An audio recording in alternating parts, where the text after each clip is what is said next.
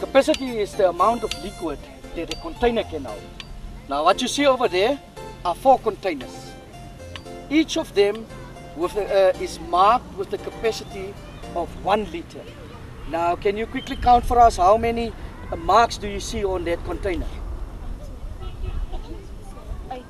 8 marks. We say that one mark is equal to the capacity of 1 liter. So what is the capacity of the whole bucket? 8 liters of water. Right.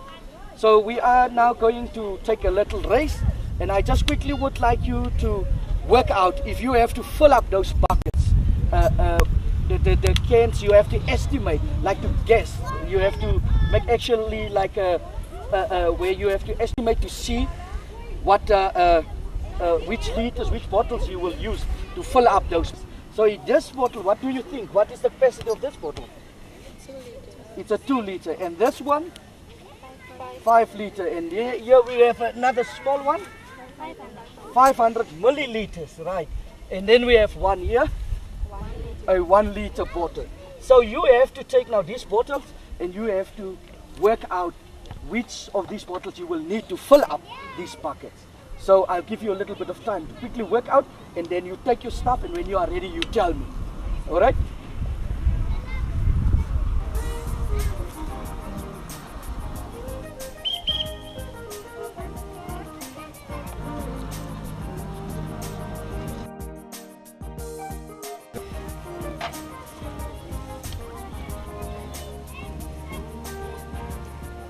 I will need 1 5 liter, 1 2 liter, and 2 500 milliliter to fill up the bottle.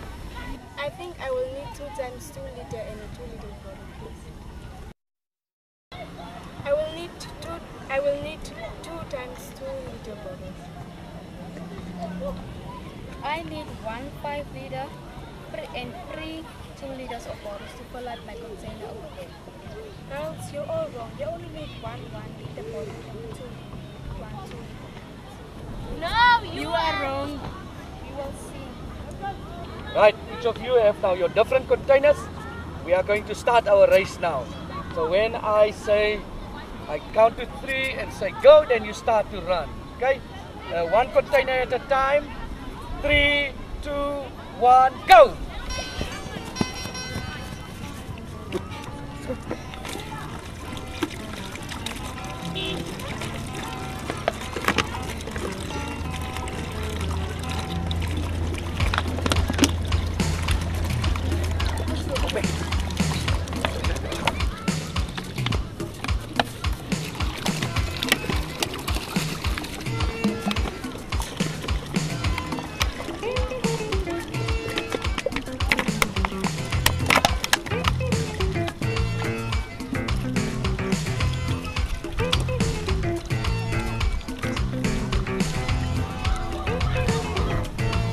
Right.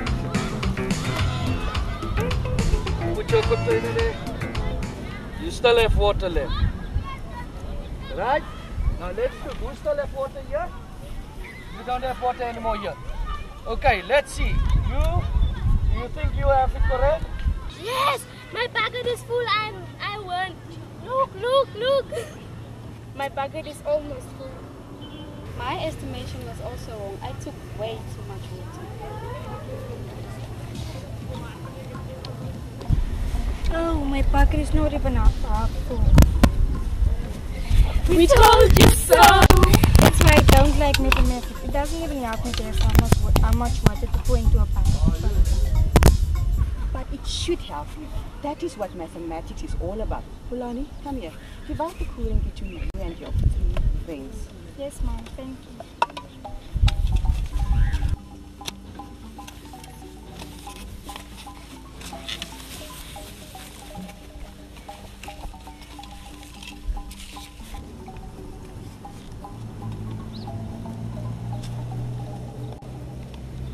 Welcome viewers. This is program 3 in our mathematics video learning series for grade 6 learners. Today we are talking about the estimation and measurement of capacity. After watching this lesson, you should be able to estimate and measure capacity, convert between the SI units using decimal notation, compare and order capacity measurements, and round of measures of capacity. This is your opportunity to understand capacity measurements once and for all. So get your own pen and notebook ready, relax and enjoy the program. There is nothing like a fuzzy drink to quench your thirst. After action, satisfaction. I think that saying comes from the cigarette ad, but shame on you. Girls, do you know the capacity of a cup? How many milliliters of cool drink do you think each cup holds? Now I understand. We measure volume in milliliters and liters, right? And those are the SI units for volume. SI units. What are you two talking about? Jane is talking about the International System of Writing Units of Capacity, in short, the SI units. We call the quantity of liquid a container can hold its capacity. The units of capacity are milliliters, liters, and kiloliters. Wow, imagine that. So my question, again ladies, what's the capacity of a cup? How many milliliters of cool drink did fill up one cup? Ma'am, I know there goes 250 milliliters into a cup.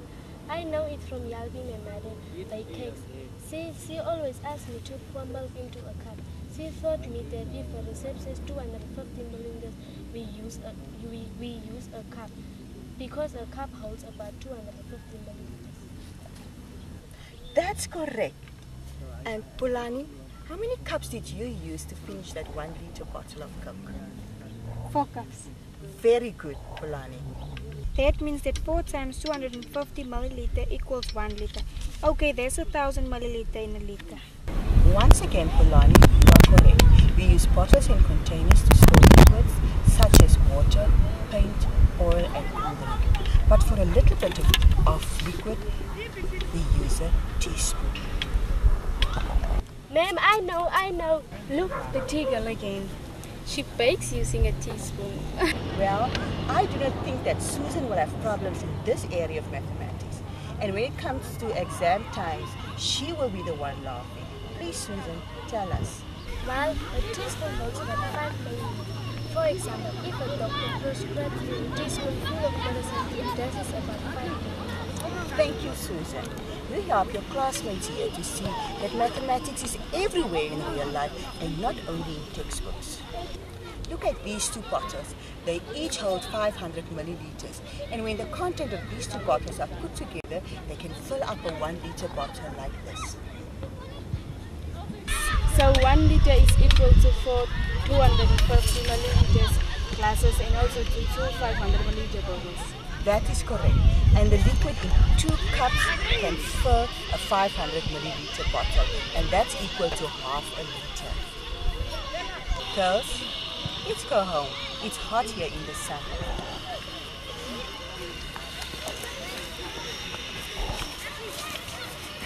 Girls, before you go and get dressed, let's continue the conversation. Let's talk about kiloliters. Yes, what will hold so much liquid? Jay, you would be surprised. An average family car holds about 50 liters, and 20 cars will hold approximately 1 kiloliter of petrol. How much fuel do you think these big trucks hold that transport petrol and diesel? Ah, okay, I see. We measure such large quantities of capacities, like the amount of fuel in the large fuel transport trucks, in kiloliters. Is that right? That's exactly right. 1 kiloliter is equal to 1,000 liters. Can you think of more examples of fluids measured in kiloliters? Maybe the amount of water in a big dam. Yes, that's right. Remember, when we convert between units, either in exam or in real life, it's very important to make sure about the volumes. There's a big difference between milliliters and kiloliters. Viewers, let's convert between the different units of capacity. We have seen that 1 milliliter is 1,000 part of a liter, and 1 liter equals 1,000 milliliters. 1 liter equals 1,000 part of a kiloliter, and 1 kiloliter equals 1,000 liters. When we convert from a larger unit of capacity To a smaller unit of capacity, we must multiply by 1,000. For example, when we convert liters to milliliters and kiloliters to liters. Milli means 1,000. Remember how we say, the millipede has 1,000 feet, even though this is not strictly true. This is useful to remember when we convert units. Let's apply this to a mathematical problem. We have to convert 7 liters to milliliters. 1 liter is 1,000 milliliters, right? So 7 times 1,000 is 7,000 milliliters. Let's do another one. We have to convert 8.235 liters to milliliters. Well, this is not difficult. We just shift the digits 3 places to the left and our answer is 8,235 milliliters. Now remember that as we multiply to convert from a larger unit to a smaller unit, we should now do the opposite when we convert from a smaller to a larger unit. Let's look at the rule when we convert from a smaller unit of capacity to a larger unit of capacity. We divide by 1,000. Let's convert 2,000 milliliters to liters. 2,000 divided by 1,000 gives us, that's right, 2 liters. How about another one? 4,567 liters convert to kiloliters. Okay, we know that the rule says divide by 1,000 to get a larger unit, right? So we simply move the digits 3 places to the right and we get our answer, 4.567 kiloliters.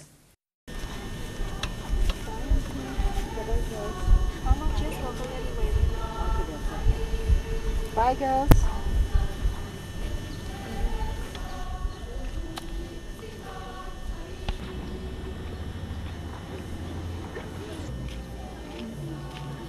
That was quite an interesting day today.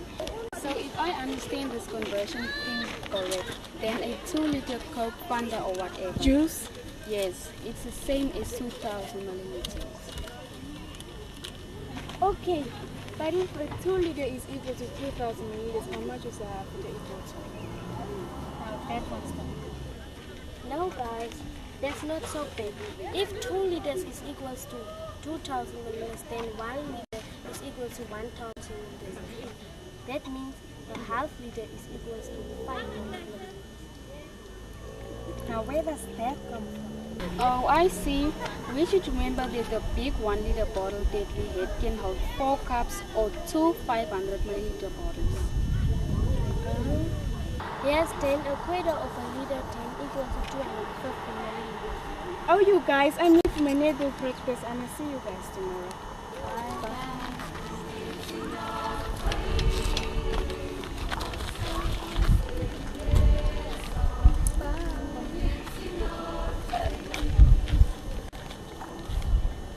Viewers, we will now round off capacities.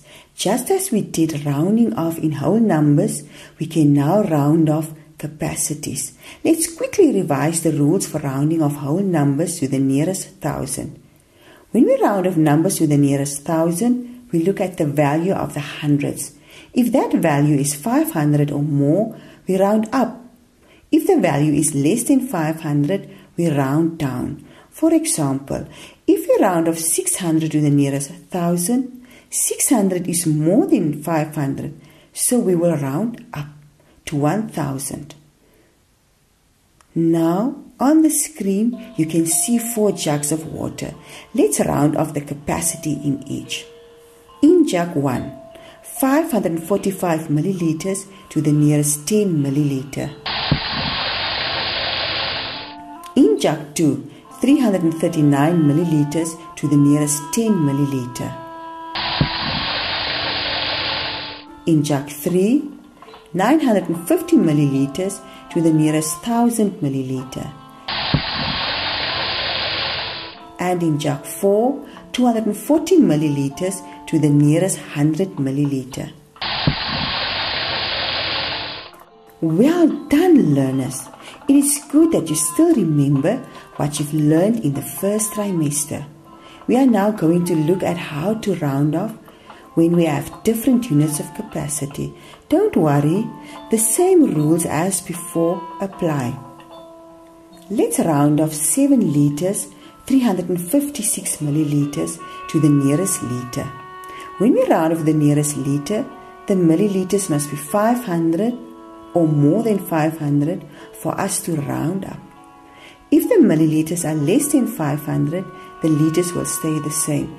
It will not increase. This is the case here. 356 milliliters is less than 500. So we round down and the answer will remain 7 liters. Let's do another one. We have to round off 12.879 kiloliters to the nearest kiloliter. We now look at the digit behind the decimal sign. If that digit is 5 or more than 5, in other words, 5, 6, 7, 8 and 9, we round up. Let's see. The digit behind the decimal sign is 8. So we round up and our answer is 13 kiloliters. And a last one, 12.178 kiloliters, round off to the nearest kiloliter. We now know that if the digit behind the decimal sign is 0, 1, 2, 3 or 4, we round down. So the digit behind the decimal sign is 1 in this case, which means we round down and our answer is 12 kiloliters. Oh, Mary, I'm so impressed. You children learn a lot in school these days. Things that we never learned by this grade, if I can recall correctly. But Mary, to answer your question, yes, we can use rounding off when we want to add larger numbers. In some situations, like when we are doing calculations in our heads, we do not need to use the exact values. We can round off to any number depending on the level of accuracy we need. Let me show you.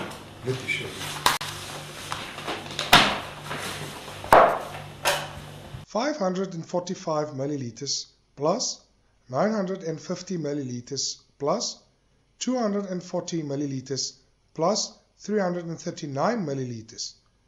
We can round off the numbers to the nearest 10 and then add. So we'll say 550 milliliters plus 950 milliliters plus 240 milliliters plus 340 milliliters. And we get 2080 milliliters. That's right. Or to the nearest 100 and add. And then it will be 500 milliliters plus 1000 milliliters plus 200 milliliters plus 300 milliliters. What do we get, Mary? I think it's 2000 milliliters there. Okay. Now we can round off to the nearest 10 and 100 and then add. This gives us 550 milliliters plus 1000 milliliters plus 200 milliliters plus 340 milliliters, and the answer is, looks like 2040 milliliters. Viewers, we have come to the end of lesson 3. It's time to summarize what we have done. We call the amount of liquid a container can hold its capacity. There are different units of capacity: milliliters, liters, and kiloliters. We can also convert between different units of capacity. 1 liter is 1000 milliliters. 1 kiloliter is equal to 1000 liters. 1 milliliter is equal to 0.001 liters. 1 liter is equal to 0.001 kiloliters. There are rules that we have to follow when we convert between different units of capacity. For converting from a larger to a smaller unit of capacity, we multiply by 1000. When converting from a smaller unit to a larger unit, we divide by 1,000. We have also looked at comparing and ordering of capacities. Capacities can also be rounded off to the nearest appropriate units. Viewers, we trust that you now know almost everything about capacity. We look forward to having you in Program 4 again. Until then, keep well.